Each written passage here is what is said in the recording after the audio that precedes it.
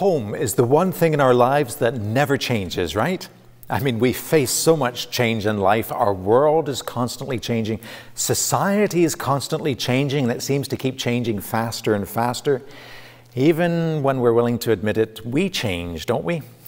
I was in the barber last week, and maybe you noticed, but yeah, I was looking at the hair that my barber cut off on the floor afterwards and thinking to myself, why is she only cutting the gray hair off these days? We change, and maybe we don't always like those changes, but with all the changes that we experience in life, we kind of get the sense that home, really it's a shelter from the onslaught of change. It's the one thing that doesn't change. And we might be thinking of home as the place we go home to at the end of each day. We might think of home as where we grew up with our parents. We might think of home as being our home church. And maybe that's one of the reasons why churches struggle with change, is because, well, it's kind of the place we expect to shelter us from change. Or we might even be thinking of hometowns. And there again, maybe sometimes towns have difficulty changing too. That we don't like to see change, and we think of home as being that refuge from change, that shelter from the onslaught of change. So home, it never changes, right? Well, unless you are Moses, or actually, unless you are most of us. Yeah, we experience change even in what we consider to be home, what we consider to be unchanging. Yeah, even that changes for us. And let's think of Moses for a moment, that his home changed. Let's think, if we were to ask Moses, what is home for you? What would you say is the thing that is stable for you that does not change? We might think perhaps he'll answer, well, I was born amongst the Hebrew people, so that's my home amongst those people. Or he might respond, well, my earliest memories are growing up in a palace in Egypt with the Egyptians, with the elite, and growing up, spending many years there, up right through his teenage years, where he grew up. And many of us think of home as where we grew up. So maybe Moses would think of that. Or maybe he would think of moving to Midian and the wilderness there and making his home there amongst a completely different people and a completely different place. And yet, while he's making a new home there, God calls him to actually go back to the Hebrew people and lead them from where they had made their home in Egypt to a new home in the Promised Land, a home actually which Moses would never step foot in. So actually for the last 40 years of his life, he spent wandering through the wilderness, pitching his tent basically here, there, and everywhere. He never really had a stable home. When you think of Moses' life, he was constantly just pitching his tent in different places and even with different peoples. So Moses, what is home for you? And Moses, what would be the one thing in your life that has not changed, that shelter from the onslaught of change? What would that be for you?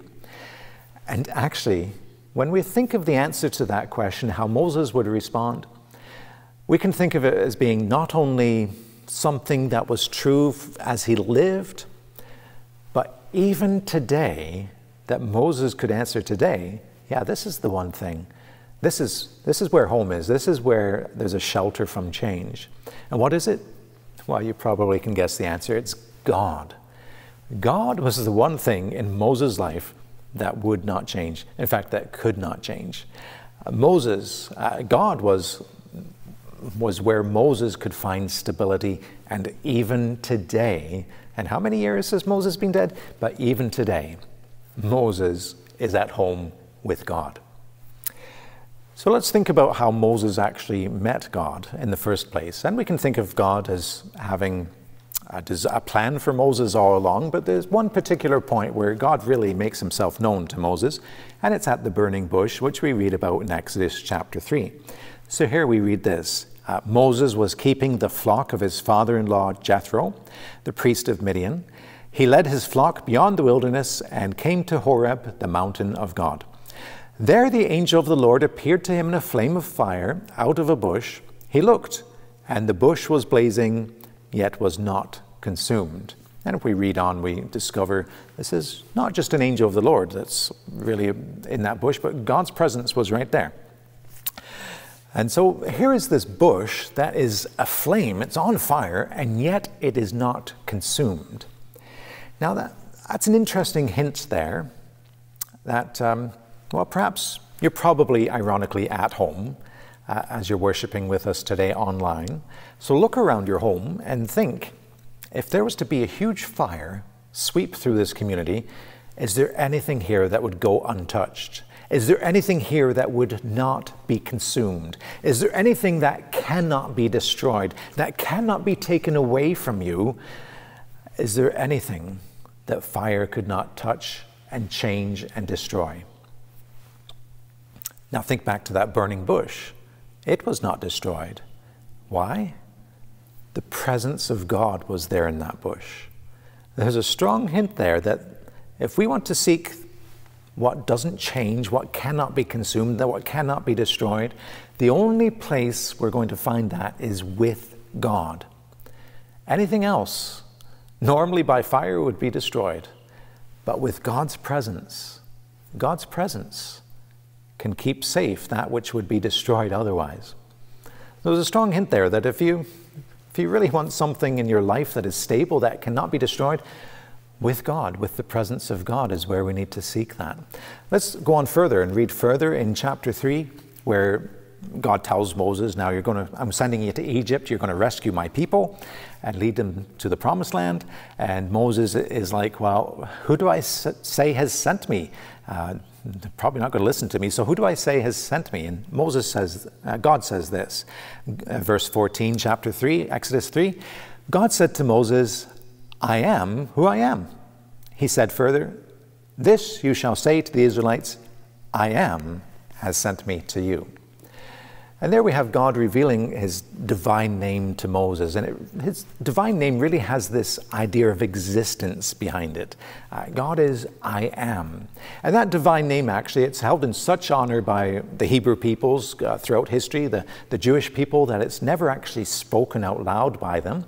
And in fact, anytime they come across, if they're reading scriptures in Hebrew, if they come across that divine name, they'll actually say Lord instead. The word for Lord instead. So that's why most of our translations, when you find the word Lord all in capitals in the Old Testament, it's actually the divine name there. But again, because of that respect for the divine name, we follow that Jewish tradition of saying Lord. But really God's name there has this sense of existence to it. And if you think about it, God is the only one for whom existence is part of his essence. Existence is part of God's essence in a way that it is for nothing and no one else. And we might scratch our heads and think about, well, what about the immortality of our souls? And doesn't that mean that our souls have been around from eternity past and will be for eternity future? Well, actually, this whole concept of the immortality of our souls, that's not a Jewish or Christian teaching. That is actually a Greek philosophy. It has more to do with Plato than it has to do with Jesus. So it's a Platonic idea, this idea of the immortality of the soul. The fact is, we were created. The fact is that our existence is contingent. There's a big theological term for you, contingent. Our existence is contingent on God having created us. In fact, the existence of the universe is contingent upon God having created us. God's existence is not contingent, and God is the only one that you can say that about. He just is. Existence as a part of his essence is not part of ours. So there again, there's a strong hint there that if you're looking to have a home that will protect you from the onslaught of change, there's only one who does not change and cannot change, and that is God himself. And so where is our home? Where truly was Moses' home? And where truly is Moses' home now? But with God. And that can be said for us too, that our home truly is with God. You know, that means that this life is basically a journey. And in this life, everything that we're doing is basically just like Moses, pitching tents.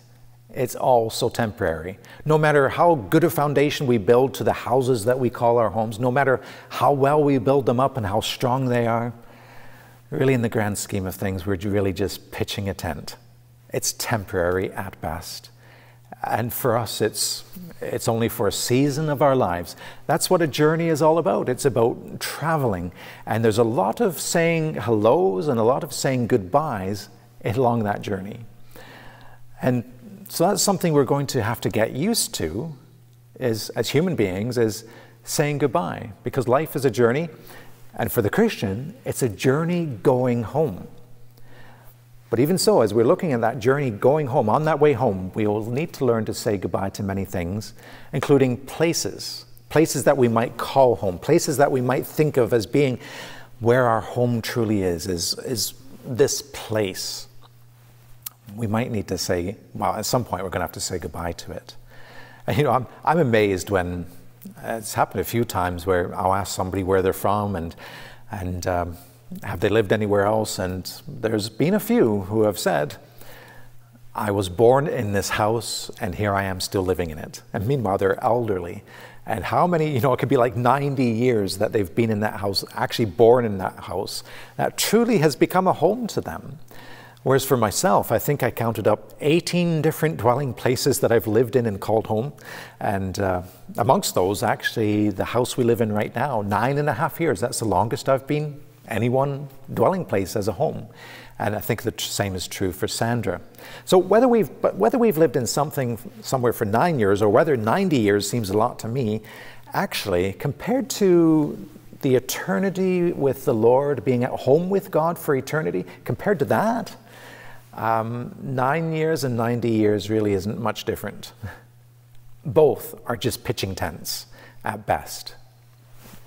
Part of the journey of life is, at some point, we have to say goodbye to places, even places that we might have called home. And so the question actually comes up, do we really want to invest so much into pitching a tent? So many of our lives are really invested in our homes. Maybe that's not the best course of action.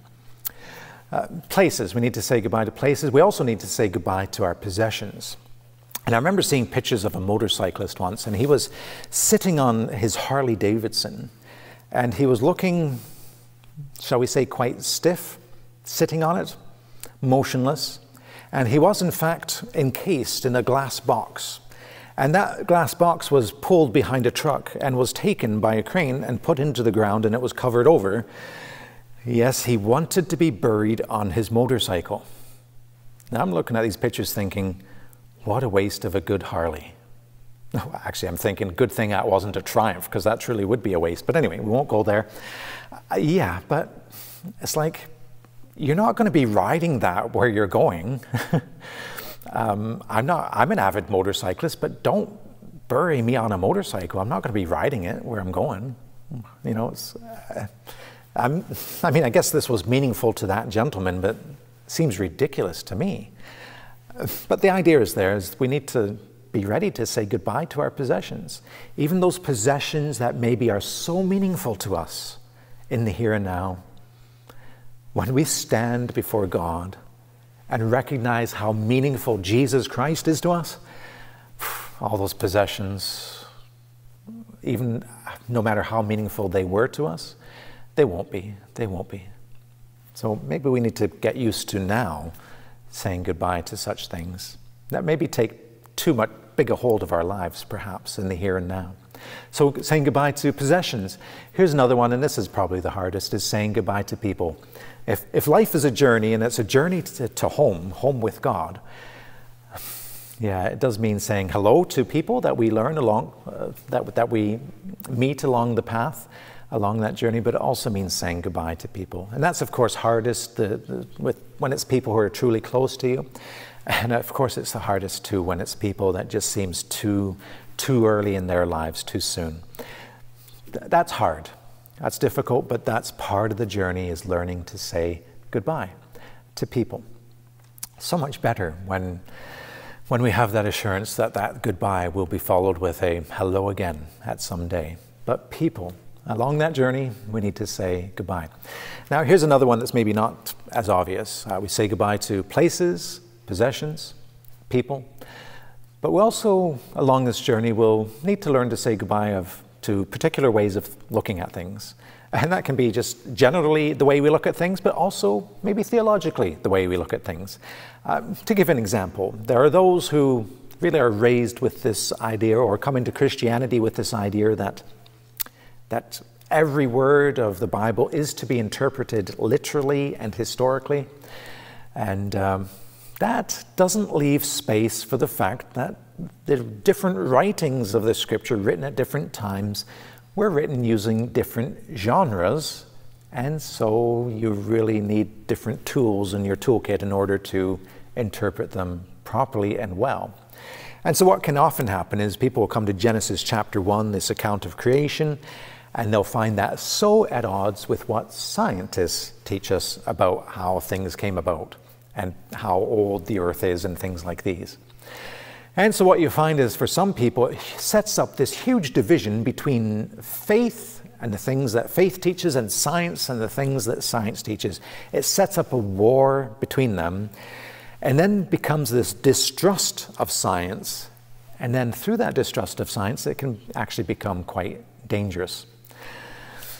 However, many of us have come to look at Genesis chapter 1 in a different light, and seeing it in a different way. We can see how it's reconciled between what faith teaches and what science teaches, that there's really no conflict between them. And so we can have this trust in science. Of course, we trust in God more, but science is a good thing, and so we can trust in it. So growing and this journey of life does sometimes mean saying goodbye to old ways of looking at things, even when maybe they were treasured ways of looking at things to us. Sometimes we need to say goodbye to ways of looking at things that actually are wrong, and sometimes just downright dangerous, actually. So there's something else we need to say goodbye to. Here's one last thing to think about, that we, in this journey of life, as we're on our journey home to God, to be with God, another thing we need to say goodbye to is actually, these bodies. And I was getting an oil change recently, and the mechanic was listing off for somebody else's car all the things that it needed, and I was thinking to myself, boy, I hope that's not my van he's talking about. And thankfully it wasn't, because he got to the end in the bill and saying to the customer, to do everything it's going to cost $5,800. Yikes. And so sometimes when you reach that point, it's like, oh, time for a new car. Sometimes it's actually goodbye and good riddance. And sometimes that happens with people, with our bodies, that some people reach that point of saying, actually, goodbye and good riddance. I've been with a number of people in their elderly years who have said to me, Clark, I'm ready. I'm ready to go home. And I don't mean home as in getting back to where I was before I went into this nursing home. I mean home. People reach that point. I remember one dear saint from this church family. She had lost her home where she lived, was now in a nursing home. She had basically lost her independence, lost her car, obviously, and the ability to drive, but also lost even the ability to eat. And she said to me, Clark, I'd give anything just to have a slice of toast, of all things, a slice of toast. She'd lost so much. She was ready to go home. And are we prepared to say goodbye to these, our bodies? The Apostle Paul was. Let's look at that, where he says as much. In 2 Corinthians chapter 5, and we read this, verses 6 and following. So we are always confident, even though we know that while we are at home in the body, and don't we make our home in the body, we are away from the Lord, for we walk by faith, not sight. Yes, we do have confidence, and we would rather be away from the body and at home with the Lord. We'd rather be away from the body and at home with the Lord. And actually that verse there, if you could read it in the Greek, it really stands out even more strongly. It's something like literally, the word home is both away from the body and also at home with the Lord. It literally reads something like out of home, out of the body, into home with the Lord. So out of home, out of the body, into home with the Lord. This idea of this body even isn't truly our home, but our home is with the Lord. Looking, of course, forward to the resurrection, to eternal life, when we're given our new forever homes, the new body that the Lord will have for us at the resurrection. But even before then, our home is with the Lord. And so Paul was ready for that moment. At any time, the Lord could call him, and he would be ready to say goodbye to this body and to be at home with the Lord. Now he goes on to say, so whether we are at home or away, we make it our aim to please him, that is, to please God, to please Christ. For all of us must appear before the judgment seat of Christ, so that each may receive recompense for what has been done in the body, whether good or evil. In other words, our lives in the here and now matter. And so what about this confidence that Paul could speak of? Well, we can have that same confidence before the judgment seat of Christ. You know, if we're used to walking with the Lord, if we're used to walking with Jesus, we'll have confidence standing before Jesus. And it's not because of who we are that we have that confidence, it's because of who God is and what God has done for us. That at the cross, at the events we remember and commemorate at the Lord's table regularly, these remind us of where our confidence lies. And it's with the Lord. That we can have confidence that our home is with God and that we're on a journey home because of what God has done for us. The blood of Christ shed for the forgiveness of our sins. God taking that consequence of sin that we should be paying and paying for it himself through Christ. God has done that for us so that we can have confidence that, yeah, we're on our way home to be with the Lord, that we can feel at home with the Lord even now and walking with Jesus even now. And we're given even greater confidence when we think of God's perspective on this, God's desires on this, God's will on this, which really comes clear in Revelation chapter 21. Let me read these verses, starting at verse 3. And I heard a loud voice from the throne saying, "See, the home of God is among mortals. He will dwell with them. They will be his peoples, and God himself will be with them. He will wipe away every tear from their eyes. Death will be no more. Mourning and crying and pain will be no more, for the first things have passed away." And the one who was seated on the throne said, "See, I'm making all things new." And there we have a view to the future. When talk about a new beginning, it truly will be a new beginning, and one that we can have confidence that God's desire is for us to be there. He wants us to be there, to think about the judgment seat of Christ, that we're going home actually, to have that kind of confidence. And it's because of his love, his grace, that we can think of it in that way. Do you know Jesus as your Lord and as the one who wants to save you from the consequence of your sin? Do you know him? He wants you to think of him as your home. He wants you to think of being with God as meeting your Maker, as actually coming home. Not something terrifying, but something beautiful and something to look forward to. God wants to make his home among us. He wants us to be at home with him. So what about the sense of home then? Yeah, home is that shelter from the onslaught of change. Well, actually, God is our true home, who truly is our shelter from the onslaught of any change that can come upon us. God is our home. And life is a journey. And life is a journey to home. And yeah, that means that we need to be willing to say goodbye to this, that, and the other thing. It means that we'll have to say goodbye sometimes to places, to possessions, to people, to particular ways of thinking of things, but also to these, our bodies. Being prepared to say goodbye to those, but being prepared to truly go home. So life may be a journey with many hellos and goodbyes, but let it be a journey where we hold on to things lightly, but we grasp onto God tightly, knowing that God, in fact, has a firm hold on us. Amen.